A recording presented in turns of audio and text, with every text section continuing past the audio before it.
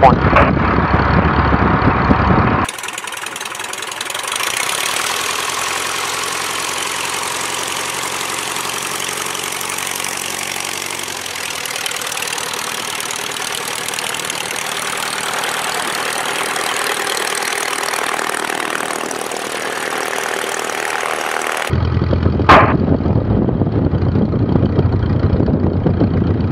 I have a little break there.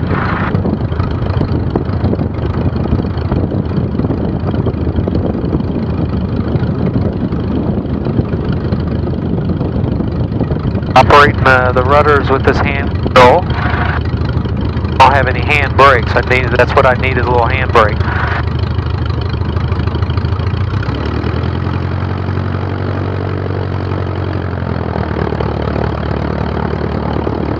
All I'm doing my feet is operating the brakes, not operating the rudder or the nose.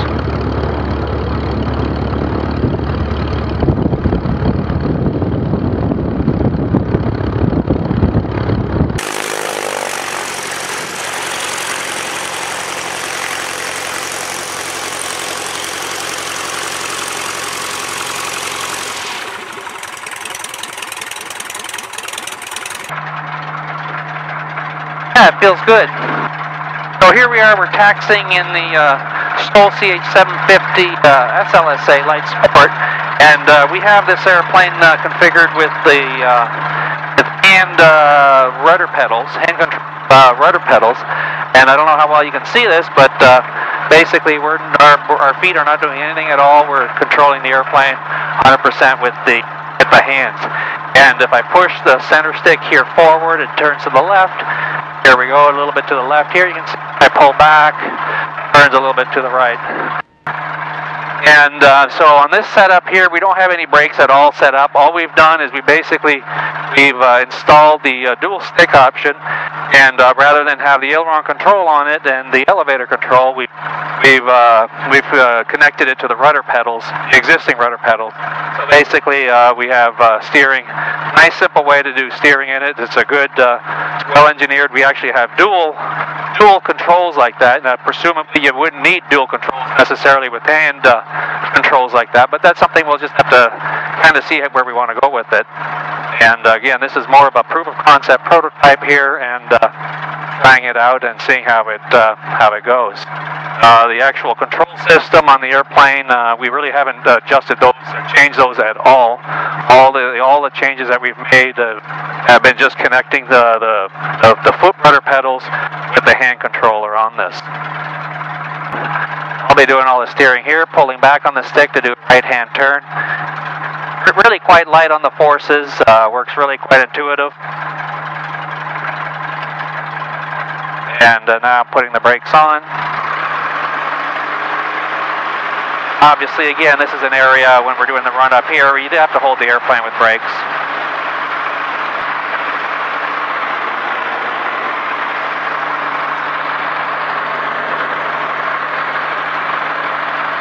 So we've done our pre-flight run up and so forth. We'll take it around, see where it goes.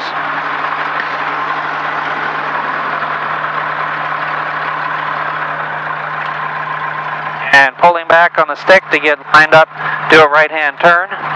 Push on the stick to do a left-hand turn.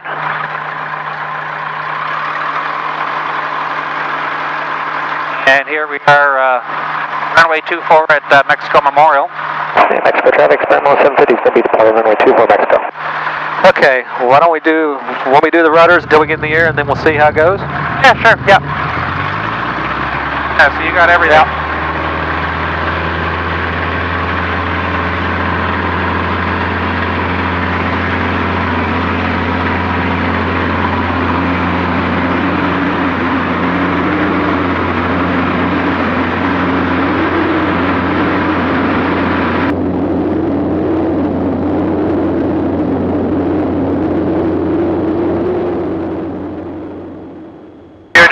Control there? Yep.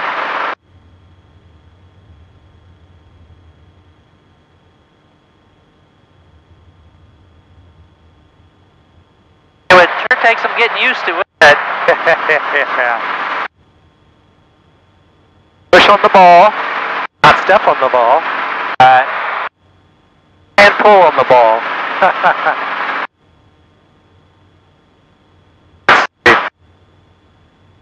Throttle back a little bit.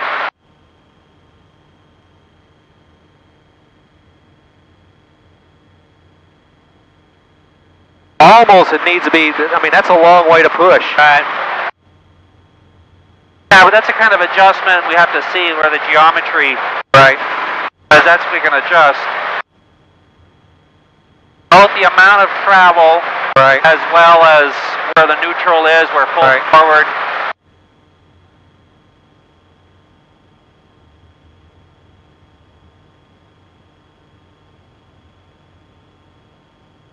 Okay, go ahead and try it if you want. Try flying a bit? Yeah, Okay. let's see what. Oh, yeah, you want to, no. If you feel a stick, you want to.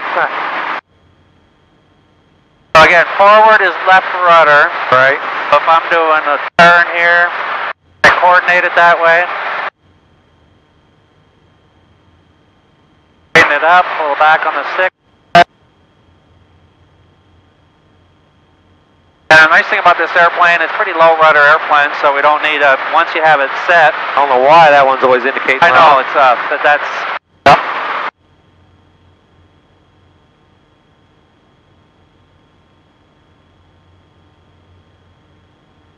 So back on the rudder to do a bit of right rudder input. Level off, put a bit of left rudder input. I mean, definitely, you know, I mean, it takes some getting used to if that's what you had to learn. All right, if you're using your feet, there's no doubt, but Right.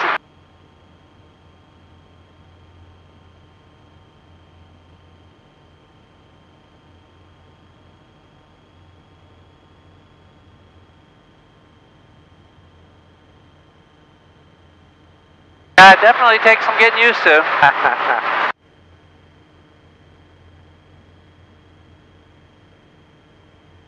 But all right, it feels quite good. Yeah, it's really forward. That's what I think too.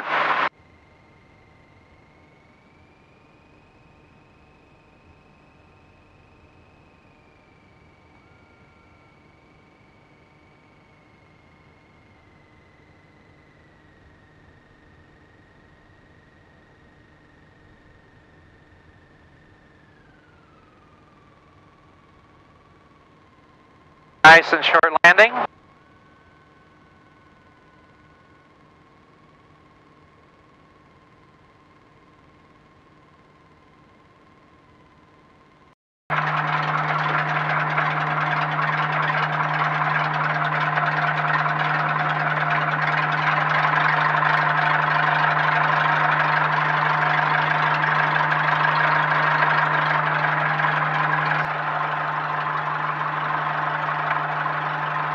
And we're going to do a push, do a left-hand turn.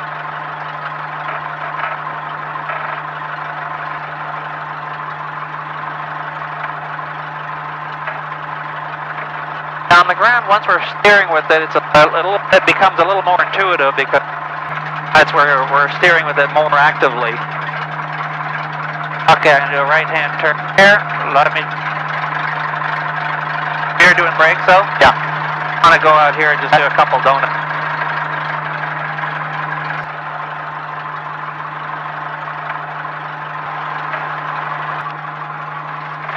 So I'm going to do a left-hand turn, so push all the way in. Little bit of brake. Not much at all.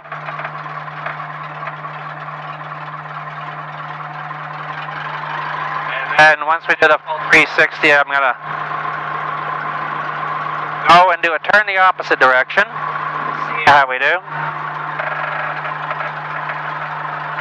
Straighten over here and pull back all the way.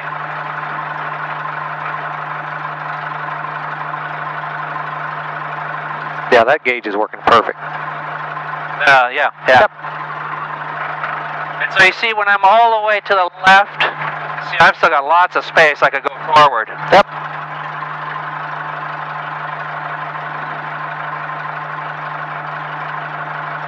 Yeah, it should be over here instead of... Right. It should be back here, right?